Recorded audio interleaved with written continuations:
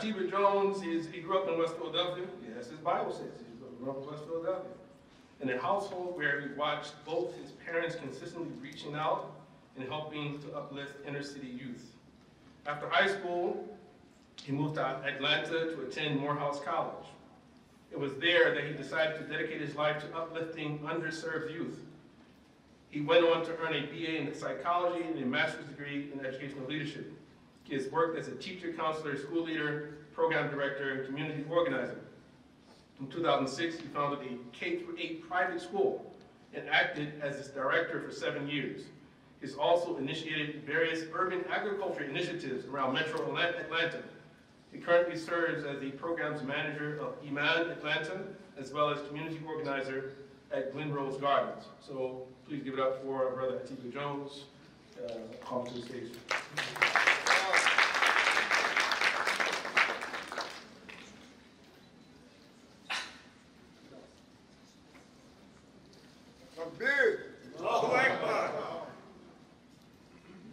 Assalamu alaikum wa rahmatullah. Bismillah ar-Rahman ar-Rahim. Alhamdulillahi rabbil alameen. Allahumma salli ala Sayyidina Muhammad wa ala alihi wa sahbihi wa sallim. Alhamdulillah, it is a pleasure to be here with you all today. And it's an honor to be here in front of you, even though I am the least deserving to be standing up here. And I'm the least deserving to be sharing the stage with so many great scholars and speakers. And even though I'm not a scholar nor a great speaker, I just want to share just a few things for a few minutes that I'm very passionate about. And anybody who knows me, they know that I'm very passionate about youth development. You know, I'm very passionate about agriculture. I'm very passionate about social justice. I'm very passionate about education and spiritual development.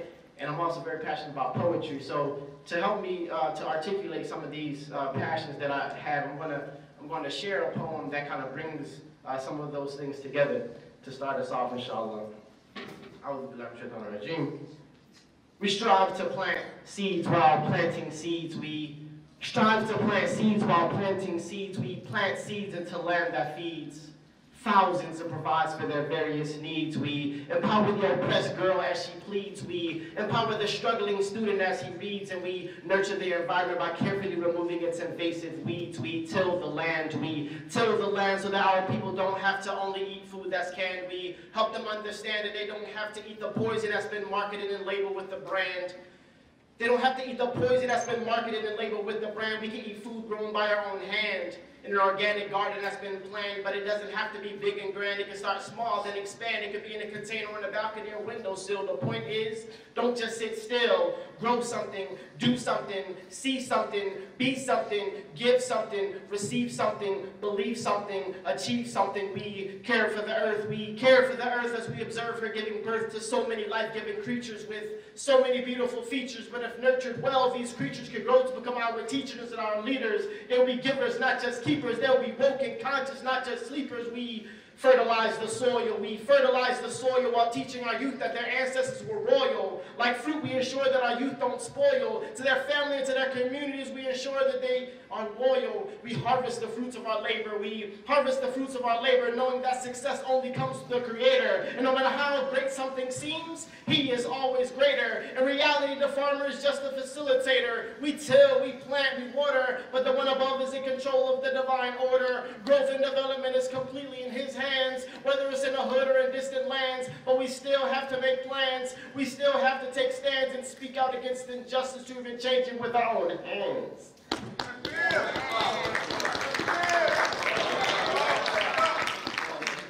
So, alhamdulillah, thank you.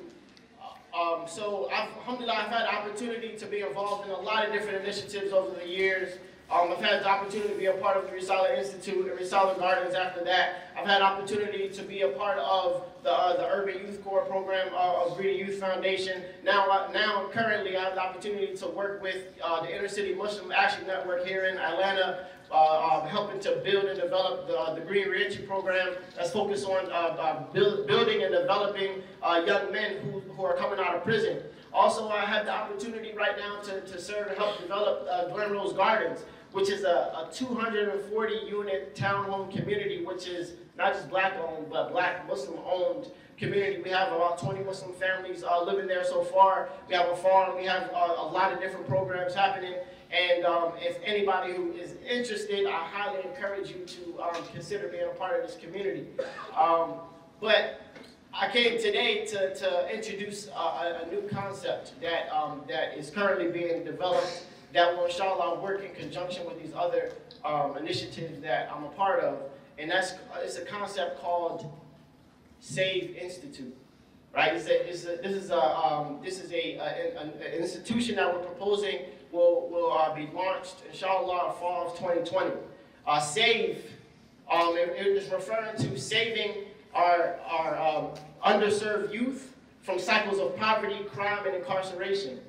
Right? And SAVE also, it stands for service, agriculture, vocational skills, and entrepreneurship. And these are 4 pillars that we believe could help a lot of our young men and women who are in unfortunate circumstances. So the SAVE Institute will utilize service through teaching people how to serve, right? Teaching our young men and women the importance of service. And there's a study that was done that shows when you teach and expose young people to service, they're much more likely to live a life of service into their old age. Also, we highly strongly believe that agriculture is a very powerful tool for so many different things, for development, for psychology, for spirituality, and for being able to feed ourselves and grow our own food. And also, we believe that vocational skills are very important for the upliftment of our people, so that way we can have more skills, we can have more people that have skills that will allow them to go out and earn a decent income to take care of themselves and their families. And also entrepreneurship, so that we not only have to rely on getting jobs, but we can create our own businesses, which will allow for us to employ others. So we plan to bring all of these different things together under an institution where young men and women will be able to come and learn all of these skills on a daily basis. So with that, it is not only an independent and private school, but it's a school that is also free, right? Meaning that's a school that not like a free in terms of a public or charter school, but free in terms of it being a school, an institution that pays for itself. Because as the students are learning these skills, they're running the farm, they're operating different business entities and things like that, which funds the school, eliminating the need to charge tuition. So alhamdulillah, this is a big effort. So we ask that you all support this effort, pray for us, and inshallah, just continue to keep us in your du'as, inshallah. And one thing the last thing I want to share as I close is a message that I share with all of the young men and women that I work with, which is another short poem. That expresses some of the things that I always try to convey to our young men and women in this society. So I just want to share it with you as I close out. Bismillahirrahmanirrahim.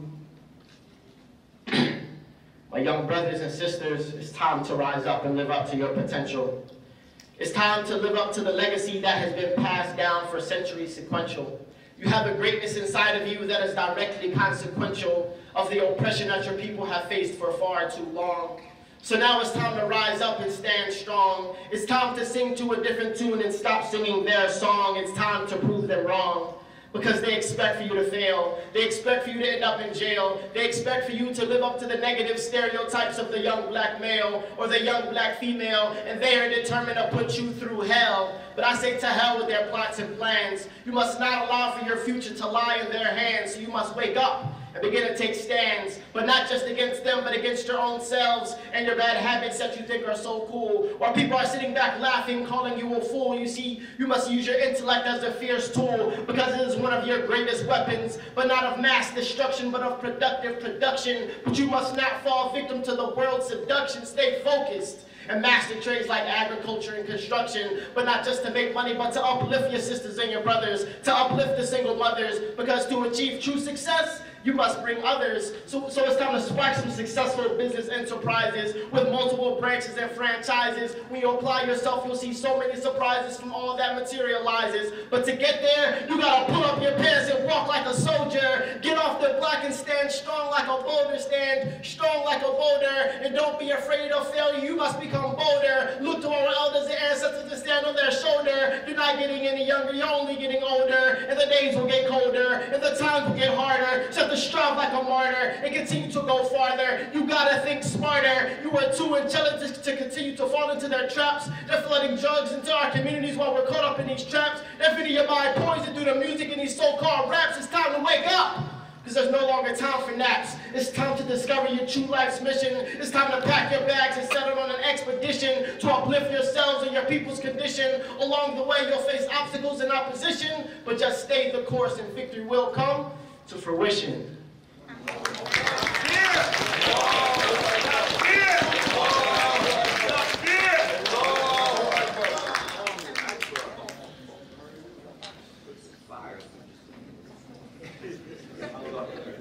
He's one of the quietest people. I mean, I didn't know he had that in him. You know, it's subhanAllah. He's almost never talked. You call him on the phone, he's a real soft spoken. Pick it up on the mic. SubhanAllah.